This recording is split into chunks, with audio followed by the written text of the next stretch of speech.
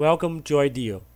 In this screencast, I'll demonstrate how to translate custom fields to use with JoomFish.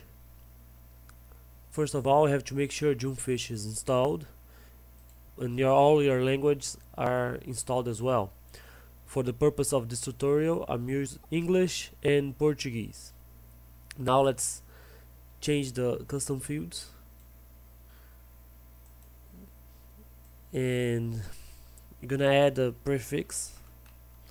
I'm just adding CF underline name. Save, and you have to change all your custom field names.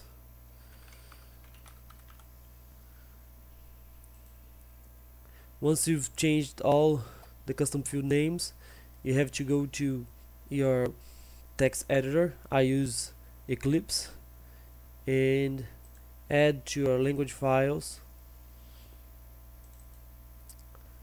the new strings. So I'm gonna add here. Save it,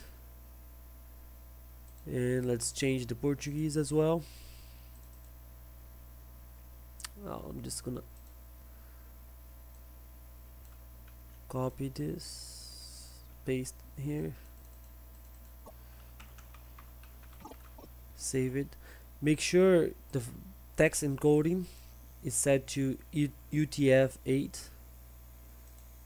Okay. Now let's go to the site and refresh it. See, we have here name in English. When I changed it to Portuguese, I have name in Portuguese. That's all for today. Thanks for watching.